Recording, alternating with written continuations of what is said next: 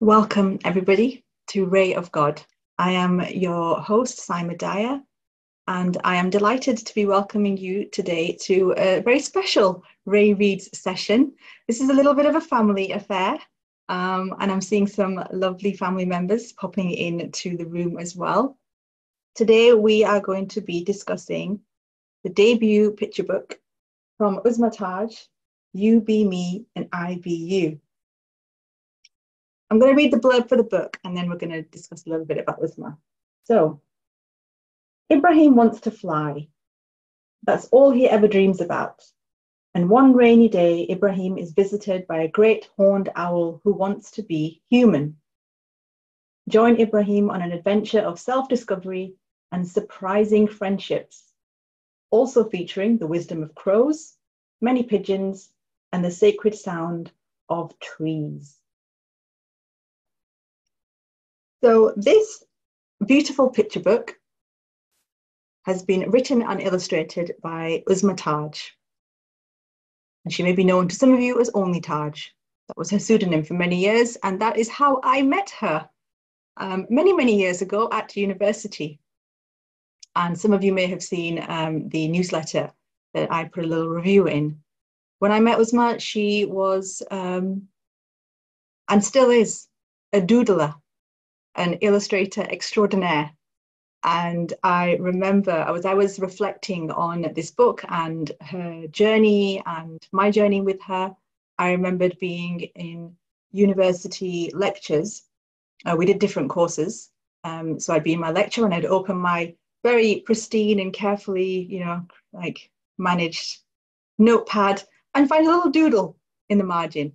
Or I'd have my stack of Post-it notes and I would be going, taking one off, and then all of a sudden I'd find a surprising doodle just joyously springing out. And that is Uzma. She is joy, and she brings joy wherever she goes through her work and her words. And I'm going to invite her to join us now. Welcome, Uzma.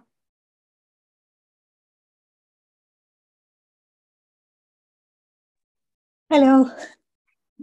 Lovely to be here. Oh, well, it's lovely to have you. And I'm going to start off with one question, and then I'm going to share a little video. But you say in your bio at the back of this that this started when you were 13 years old. And I know where you grew up, but do you want to say a little bit about where that is, as proud Northerners that we are, and then a little bit about how it started for you when you were 13 years old? Yes. So, hello everybody. So I grew up in a town called Burnley, Lancashire, which is a lovely small northern town. And what to say? Yeah. So I used to, my older sister is actually on this call, so she'll probably remember. I used to share little stories with children as a child.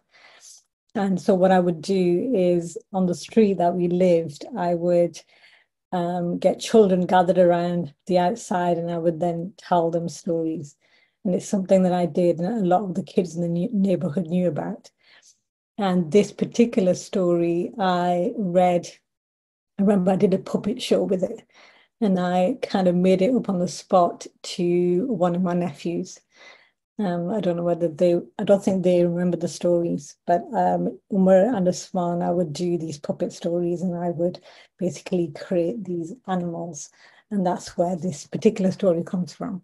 And it's inspired by Burnley, my living on the streets, playing in the streets, the birds, the children, particularly the pigeons. I had a real love for pigeons. And that's where it comes from, yes.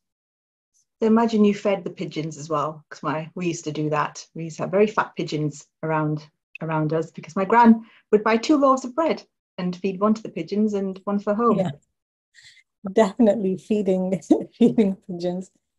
Yeah, it's a story that has changed. I think it was a much simpler version when I originally I remember I remember it did have like a lot of meaning in the sense that if you read the story itself, it's about a boy who wants to fly. And I think it's probably, well, I know it's related to this idea of not really being grounded and not really wanting to be where you are. So you imagine another place is better. And I think it's inspired by that and the people around me who I felt did feel like they'd rather be something else. And then just realizing that you're in the, obviously when you read the book, it ends with the child realizing he's perfect where he is. So it's a play on that. Yes, trying to keep it as spoiler free as possible. But so as I was thinking about questions that I could ask you, something arrived, and it was the perfect starting point. So I would like to, before I have questions, and I'd also like to invite all the friends that are here with you. Thank you for joining, and please do pop your questions into chat. But I would like to start with a book review that arrived just earlier today. So let me share this and let me know if the sound doesn't come through. But here we go. So this is our reviewer from the South, Iman. My name's Iman and I'm doing a book review about You Be Me, I Be You. The first one is brilliant drawings. The second one is that it looks great. The third one is that it has lots of animals in. Number 4 is that there's a little poem at the start. Number 5 is Ibrahim wants to be an owl. Then he decides he doesn't want to be one anymore. Number 6, I really like the detail of the book. And number 7, my favourite page is 38 to 39, which is this page. And I like it because it has a nice drawing of a tree. And my favourite line is, the park was alive with the sound of with sound and movement, like a busy city at Christmas. That's my favourite one because I like Christmas. Number 8 is that I like the name of the book. Number 9 is that I like the front cover. And number 10 on the front cover is an owl. It is an owl and it looks really cute. And dear Uzma, your book is so amazingly great. I could read it every day. You did such a great job. And I hope you make another one with lots of animals in. And if you do, I would love to read it from Iman. That's the cutest thing in the world. Oh, that's adorable. It was very cute. And I thought, wow, what an excellent job she did. A very thorough book review that made me remember when I used to do them at school and how fun they were. So Iman is definitely I love the recruited. list. Yes. Number 1, number 2, I love it. Oh. And I just want to share for folks that may not have seen it in the video, this is Iman's favourite spread. And I wonder, Uzma, if you might say something about this one. Yeah, I absolutely love drawing this one. I wanted to try and get the magic of forests and then the depth of, it's the idea of how much life there is in a forest. And I don't know, I always imagine that if I was an animal, it'd be like a city. Like we live in a city, but for animals, this is their city. There's sound, there's crickets and there's insects and there's the moon and there's the stars and there's the wind. And I think it was inspired by an image, I think, that I did see of a tree, just one tree, which has a similar kind of branches, but there's no world in it. And I think I just spread it around. Yeah, it was really, I really enjoyed drawing all the little birds. So if you look closer at the bottom, I've also drawn a badger. I think that's a badger there. And I did a mole. That's a hoopie. I know they don't belong in forests, but I thought it'd be really interesting to draw one. And that's an owl. And I think this book really, I encourage people to draw birds. It's such a lovely thing to do, is to find a bird and draw it. You learn so much, and I learned so much about birds just because of this. And I wanted to have birds in the UK, so I tried not to go elsewhere. But obviously, the hoopie isn't from the UK. Yeah, it was just such a lovely experience learning about all these birds in the UK. It's beautiful. Oh, yeah. And so that's kind of connecting to the nature that you're exploring, right? So you also say in different parts that you've been inspired by the nature that you've grown around. That's not just from Burnley, that's your travels in different places around the UK and where you're living now. So can you speak a little bit about that journey, your journey with nature, and how that came through in the book? Yes. I should have prepared for your questions. Okay, so for the book itself, I suppose the journey of me in this book is the relationship with nature, in the sense of, so I come from my tradition is Islam, and then it weaved into even the branch of Islam which we call Sufism. And I have my teacher in this group is a lovely man called Kabir Haminsky, and his wife Camille Haminsky. And he said something during my learning period about nature, and we were sat in like a big hall, and he basically told us all to go outside and wander around the forest and behave as if we are being seen by the trees rather than we are looking at the trees. And I think this probably is the thread within this book. Because I think this idea that we look at a mountain or we walk around and we see the bird, me, myself anyway, I forget that the same thing is happening as I'm watching these birds. They're also watching me. And I think the more I've done that, the more that I've realized that there are incidences that I know now that I have experienced a bird looking at me. And I think I would have missed that had I not gone into this kind of interplay of a journey of knowing that I've been seen and being in that world of being seen. And I think, so that's the thread of the story. And then also this idea that when you are curious, it's almost like the universe is also joins you in that curiosity. So I really I felt like that was a big part of me changing this story from its original simple story about a boy who wants to be a bird, to a story where he meets other animals who are part of his journey and they're aware of him. And this awareness that you're not alone, and no matter what journey you're on, you're being met, whether it's by a tree, whether it's by a butterfly, but you're always being invited to be curious. Something like that.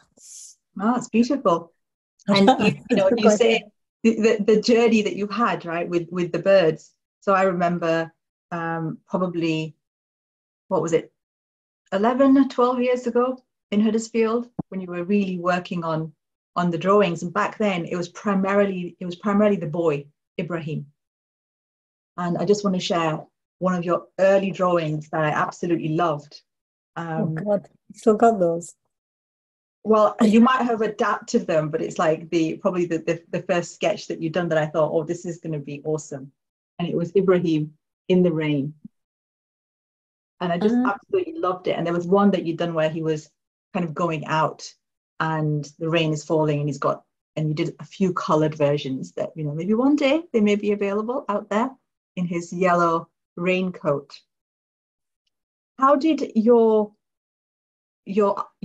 let's talk more about the art style that you've done. So you have all these birds.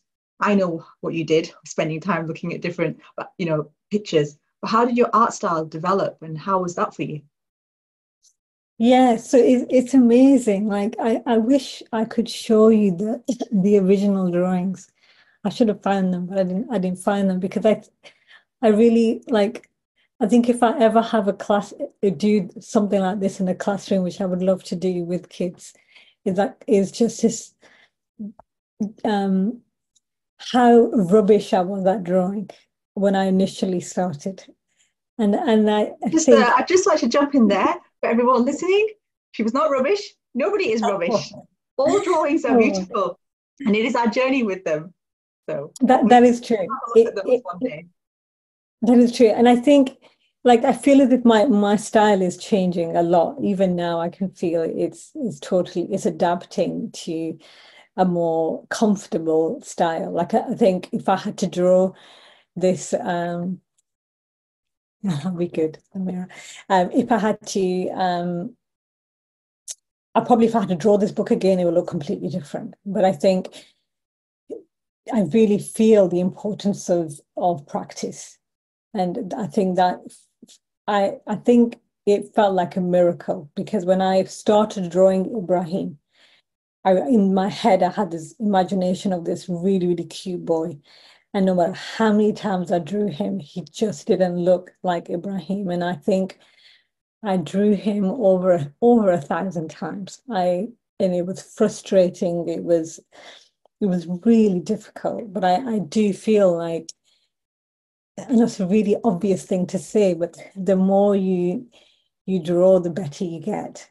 So it's just, and I would say this to all children, is that if you enjoy drawing, your drawing will improve. It will shock you the difference in that. I know it's a really obvious thing to say, but it's such a big, it does feel like a little bit of a miracle because I really felt, I think halfway through drawing this book, I would have never imagined that it looks the way it looks now. And even now, for me, it's not perfect, but I'm still amazed by it. Like I think, wow, I did that. I did that because of hours and hours of work and enjoyable work. Because I think once you get into a stride and you finally draw the bird that is in your imagination, there's an electric feeling and you feel like you can do anything. And then your drawings get more and more complex because you realize you can do this one thing.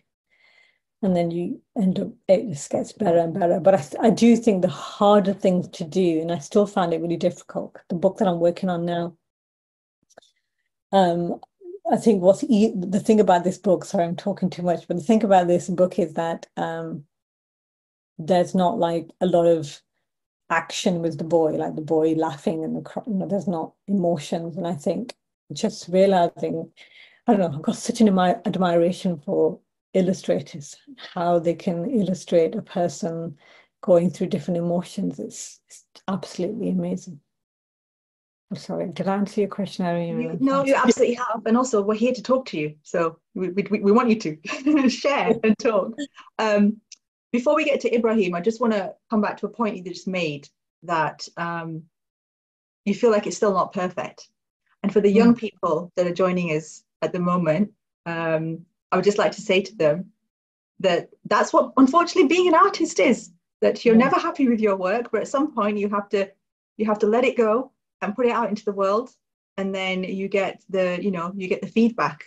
And so what would you say, Uzma, to aspiring artists and writers who may be listening to us now?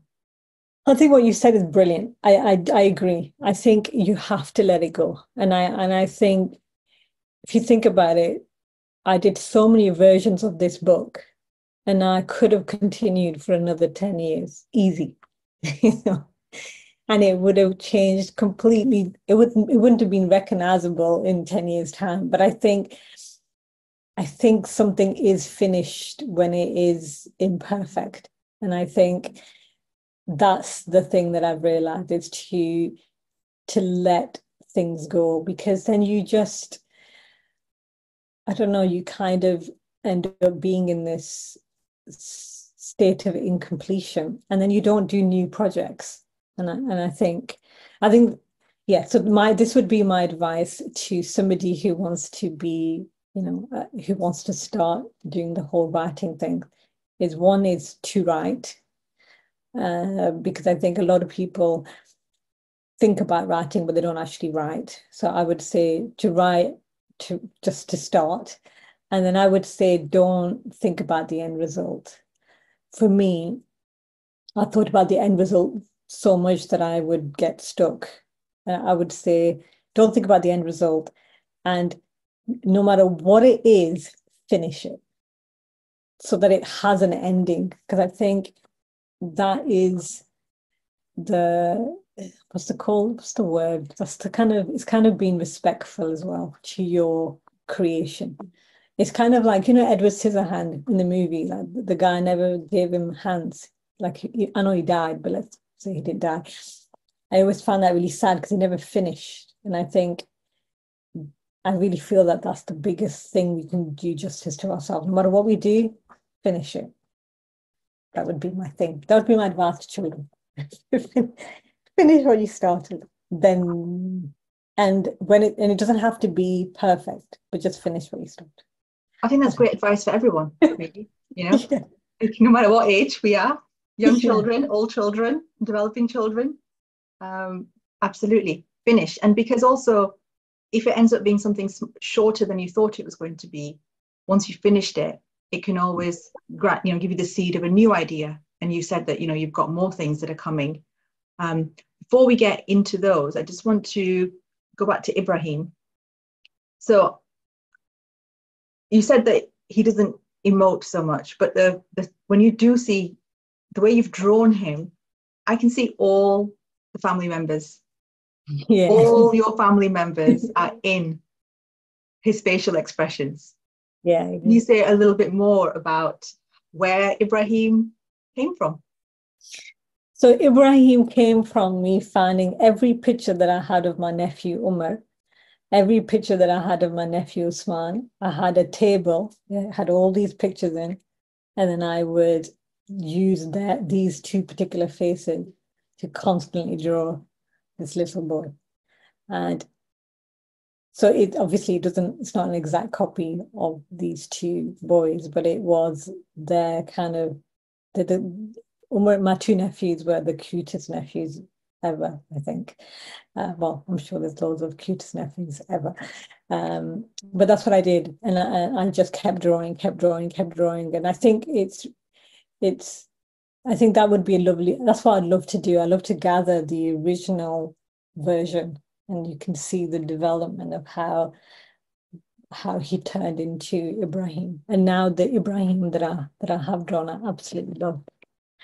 I love everything about this little boy's face. Very cute. I think that could be an art exhibition one day. The many faces of Ibrahim, or the many art choices of Uzma Taj. I think it's really helpful as well, because I think I've discovered that with other artists, because I think you give up because you just can't get the eyes to look right, or the nose is weird, or you just can't get the face to look like a human being. And I think when you look at other artists as well, and a lot of artists do that, and you look at their original idea and then just the development of it, it's an amazing thing, because it shows you how it doesn't look the way you want it to look for a long time, but it comes together with you just sitting with it. It'll come. Well, we have a question that was sent to us earlier. So we have another video that I would like to share with friends. Oh. And it's in two parts, and I've put them together, so you'll see what the extra part was. So here we go. This is Rumi Kareem from London. Oh, sorry. Hi, Auntie Uzma. Thank you for making this amazing book, and I really enjoyed reading it. And I'm very sorry that I couldn't be at your event about this book. And I'm just going to tell you a couple of my favourite parts. So my first favourite part is right at the beginning when we first hear about Mary. So I'll just read it. Running outside, he wondered why he disliked having a bath, even though the rain was a favourite thing. He thought it must be normal, as his best friend. Mary disliked having a bath too, and she wanted to be a fish. I find that quite funny. And then my next favourite part is the last line, which I'm not going to read because it will spoil it for people who haven't read this book, but I find it really funny. And also, I really like how there are loads of birds and animals and they all talk to each other and they all have the same language and they give Ibrahim advice. I just think it's really nice. Can't wait to see you. Bye. Hi, sorry, I just forgot that I had a question. And that is, when you were 7 years old, what animal would you want to be? Bye. Oh, There you go, you have your question from Rumi. when I was 7 years old, probably when I was 7, I probably wanted to be a type of cat.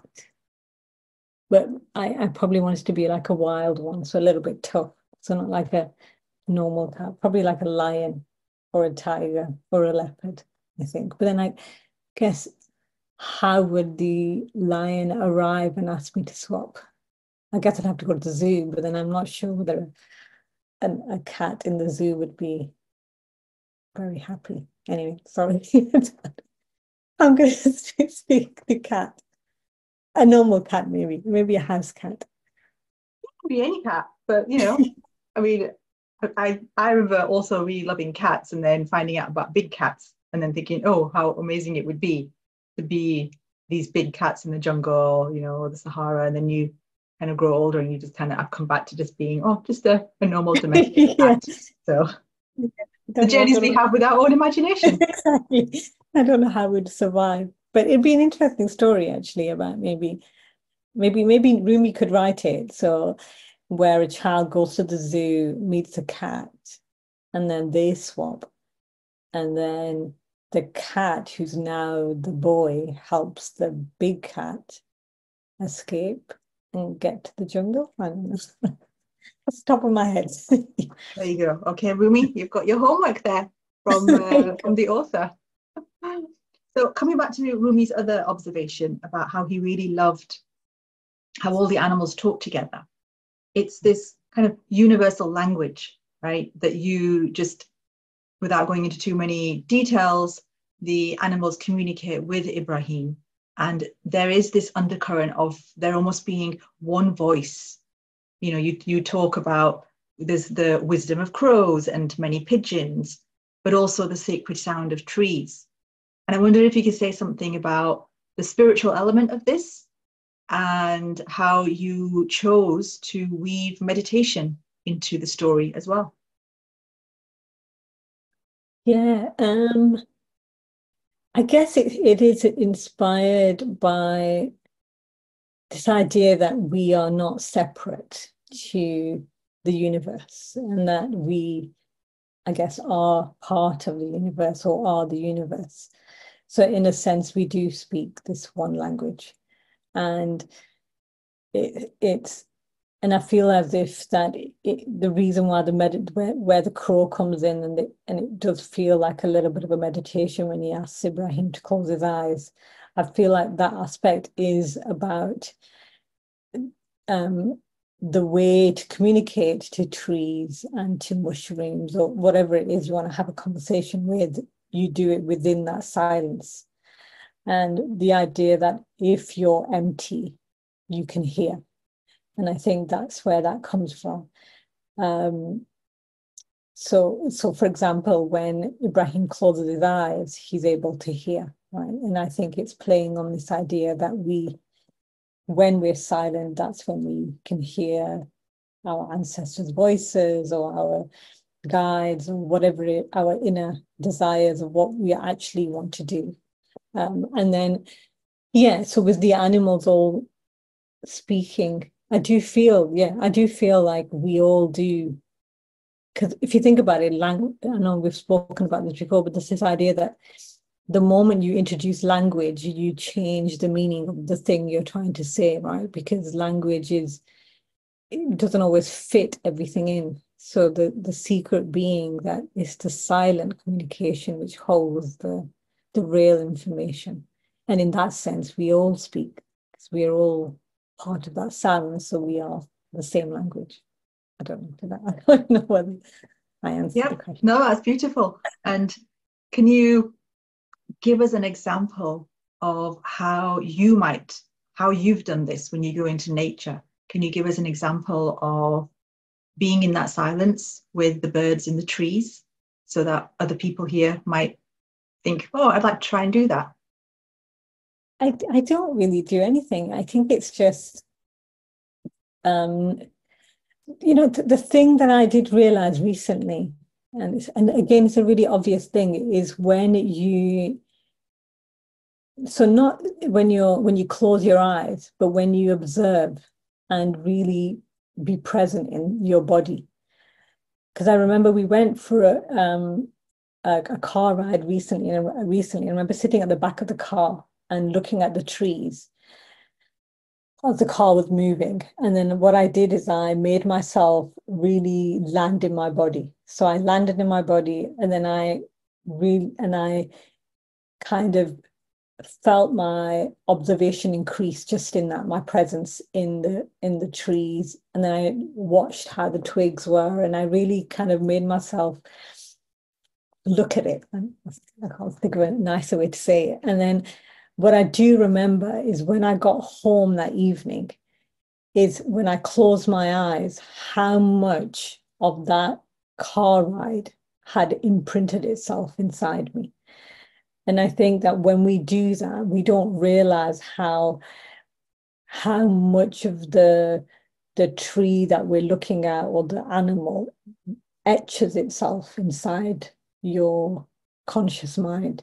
And I think when we do that with presence, there's just a power of that merging of I don't know, let's say you're merging into the mountain. It almost feels that it appears inside of you rather than what you're looking at. And I think that does happen.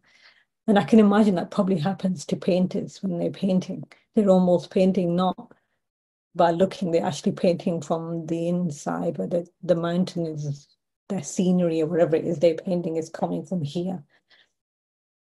Something. And when you say you land in your body, is that through breath and silence? Yeah. So I think the way I begin is I always start with my feet. I always imagine wherever my feet are, let's say they're on grass, I will really, really focus my attention on the feet. And it's a big anchor for me. And then the breath. But I always do the feet, no matter where I am, whether I'm in the living room, whether I'm walking on rocks. I really, really feel all of myself to the soles of my feet. And I remember reading about this idea that we breathe through our feet rather than so even though the air is coming through our throat and our lungs are moving, the actual what's actually happening is there's a connection with the feet and the ground. Anyway, so yes, so to answer your question, I focus on my breath. Yeah, no, that's really interesting. It's almost like, so even the air on our skin is absorbing, right? It's like the largest organ, and it's permeable. It's, we're taking it in. I love that.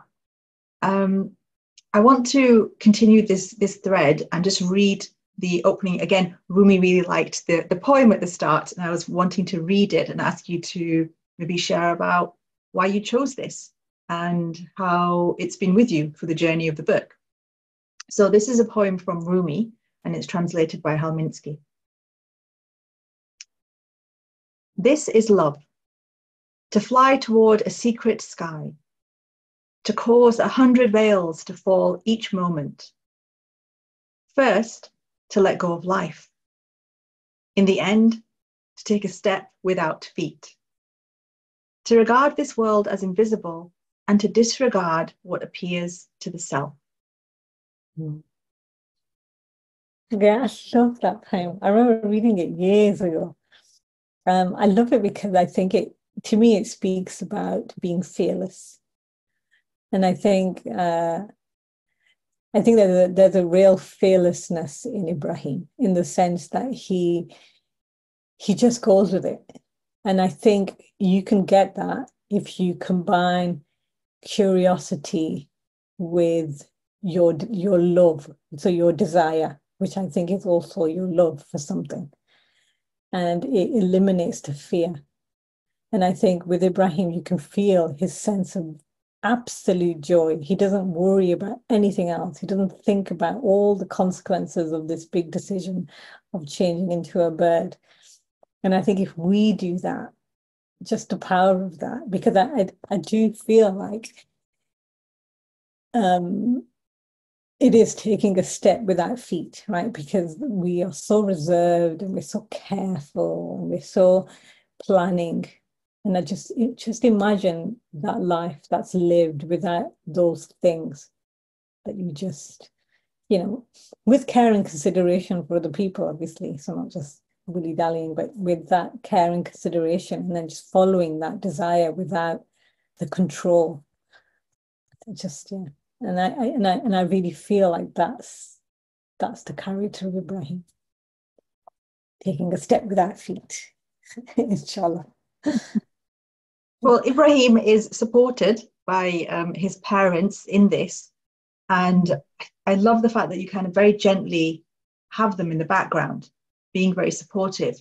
But what really came through really strongly for me is, this may not be the case for the generation that is, growing up today. When we were little, we would just disappear, like from the morning until the evening, we would be out there.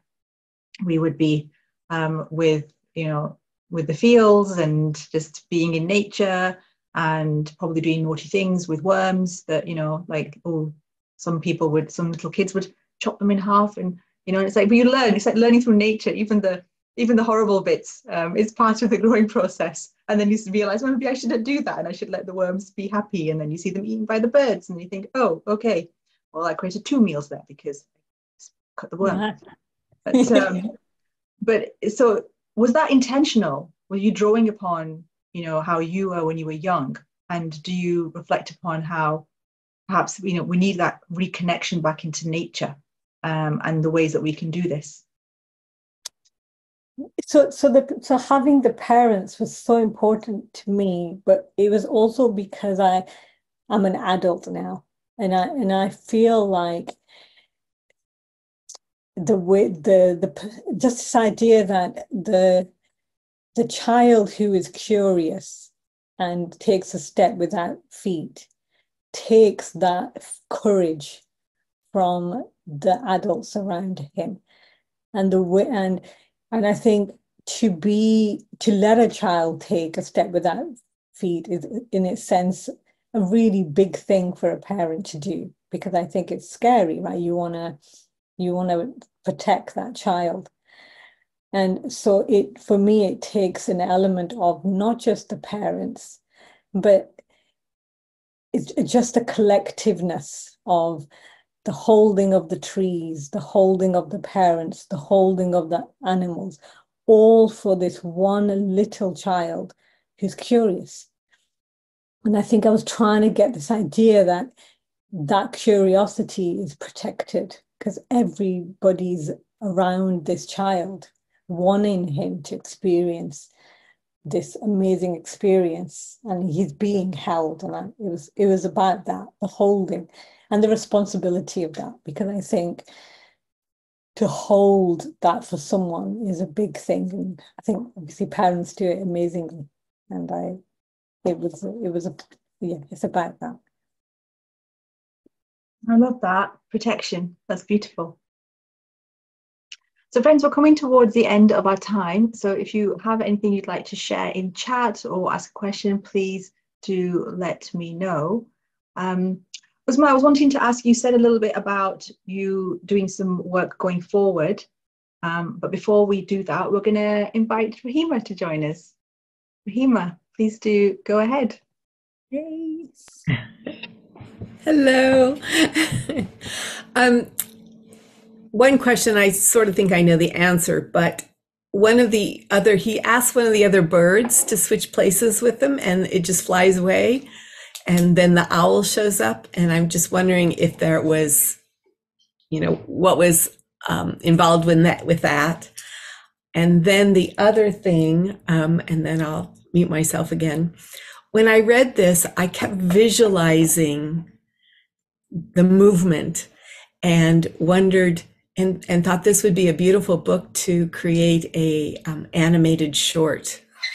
Of course, I have no idea what's involved in that, but for some reason, it just seemed like the drawings cried out to with some movement.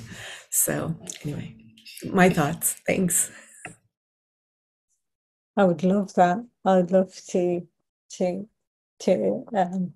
have it animated. I think it would be beautiful. Yeah, yeah, I agree. It does have a lot of movement, and I think it's on purpose, and I think it's about the flow of life that even at the end it continues to move, where it has lots of threads that you could go with, whether you want to be the fish or the boy, or you want to stay with Ibrahim. And then yeah, so the crow, where he waves at the crow and the crow flies away. I think it's also about it's a play on this idea that we ask the universe. We're always just that asking, that constant asking, and when we don't ask, we don't get. Because I think a lot of the times there's a lot of wishes that we're too ashamed to ask for, and it's a play on this idea that we should be asking, because then how does the universe know what you want? So this crow that he is it's about his conversation, and perhaps that crow then spreads the conversation. There's a boy who constantly is asking, and then another bird, and out there's this conversation happening with all these birds, and then through all these birds, an owl who's also querying about being human finds out. That's the other story, Reem, out there somewhere. Thank you, Raheem. What a great question. We've got one in chat as well. So the question is, Uzma, did you write the story first and then the art, or did some artwork arrive and feed into the story as well? The story. I was never intending to have any artwork. And so the story came, and then when I wrote the story, it looked really boring on the piece of paper. So then I just stuck the birds in, and then from there it became this. So yeah, so the story came. We have Daniel as well. Go ahead, Daniel. I have two questions. The first one being, I mean, the great horned owl is a great choice for the bird. Does it have any special significance for you? Why that bird? And secondly, the book's black and white, and it works so well for this book. And was that intentional? Was it by accident? And what do you what does it bring to the book for you? Because it really works for me. Yeah. So the great horned owl, it's based on my dad. My dad loved owls, and he would constantly joke about the fact that the owl's head goes round and round, and the fact that the owl never sleeps. And I think as a child, I always felt this kind of magicalness about owls because of those two things. The great horned owl is because to be honest, I looked at all the owls, and as soon as I saw the great horned owls, I fell in love, because I think it's so beautiful. And then the black and white element, yeah, it's a real love affair for me of the pencil. I really think one of the best things on this planet is the invention of the pencil. There is something so, I don't know what the word is, but there's something so meditative about the noise of the shade the pencil, that sound, I think is just beautiful. And I do love color, so it's not, I think if I could color, if I had the ability to paint, I can't paint to save my life. But I think if I could paint, maybe it would have been painted. So it was an accidental choice based on the talents that I have. But I do love pencils. I love that. So I think then this is naturally leading into you delivering a workshop for children of all ages to come and experience the sound of pencil as they are shading. I think that will be a great workshop. So folks, keep an eye out for that. Uzma's website is uzmataj.com, and I'm sure there will be information on there when she is able to offer a workshop. So Uzma, I want to thank you so much for doing this. And final question is, what's next? What are you working on, and how can we stay connected? I am working on another book, and it is killing me a bit. I think I need so I'm working on another book. It's short stories this time, and there's 11 of them. I absolutely love these stories, and I have come to a point where I need to oh bless. Sorry, I just read a question. So I'm finishing a book. I would love to do something with children, maybe like I'm thinking about it. I haven't got anything planned, but I will put it onto my website. So you can keep in touch by just subscribing to uzmataj.com, and I will keep you updated. And you're also on Instagram at utaj, but there's a link for that on your website as well. Well, I want to thank you and everybody else who has joined us today. And I also just want to say that the January sales for Uzma's book are being donated to the Palestine Children's Relief Fund. And you can find the link for that in the emails and the information that you received today from Ray. There's also a link on Uzma's Instagram as well. So that's at utaj. Do follow her. And you are doing little animations, aren't you? Little animation reels that you started experimenting with. I'm learning to animate, but that's more just for fun, really. I'm not really thinking too deeply, because then I'll probably end up planning too much and then not do anything. But yeah, I'm really enjoying doing little things moving like birds. So that's been really fun. So I do that also. But yeah, it's lovely. I really enjoy just drawing. If I could draw every day and only draw every day, I think I'd be happy. Well, let's put that out into the universe, and the birds may hear us and also amplify it, and it may arrive.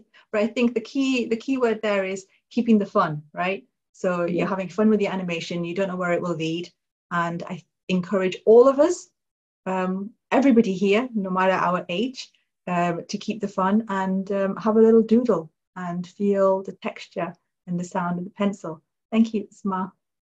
Thank you, everybody. Big hugs. So friends, we will be back next month. We are going to be discussing this short story collection by a Palestinian author, Sheikha Halawi, and it's called They Fell Like Stars from the Sky. And we will be putting information up about that on our socials and newsletter as usual. But thank you all for joining us today, and much love for the rest of your day.